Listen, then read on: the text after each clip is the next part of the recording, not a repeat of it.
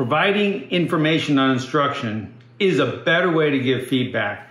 I received a great story from someone who was taking tango dancing lessons, and the instructor was telling him, turn me harder or turn me softer, giving instruction.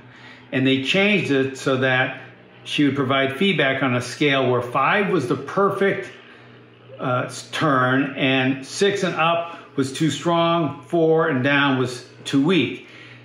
It worked great, and it's providing information, not instruction, and it's giving autonomy to the student.